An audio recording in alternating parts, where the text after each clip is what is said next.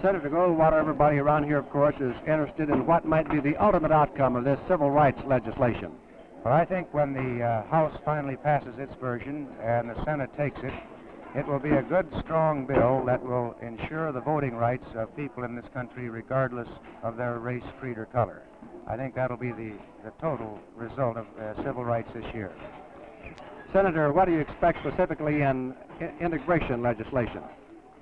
Well, I don't think that we'll have any this year. There's a section of the so-called Dirksen substitute, the first section, which would allow the federal government to go into states that have refused or are moving slowly in integration.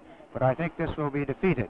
There's no constitutional right for the federal government to move into the states, and I don't look on the Supreme Court decision as the law of the land, and I think most of my colleagues feel the same way, so I doubt that there'll be any action in this field.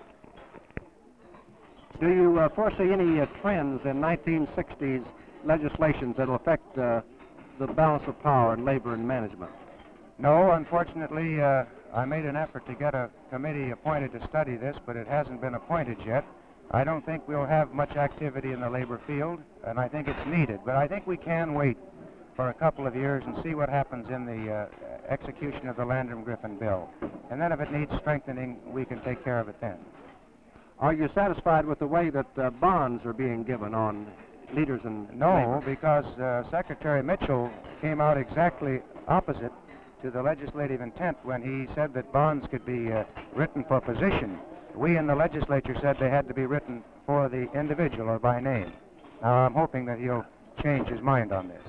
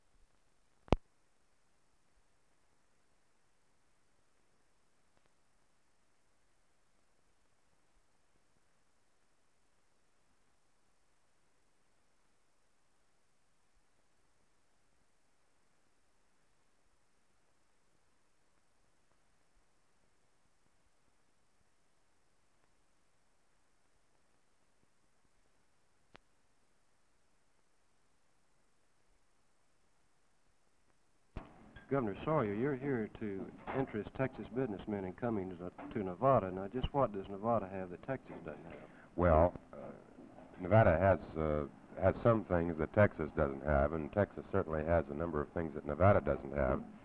But there is one thing that I think both states have in common, and that is the same kind of a spirit.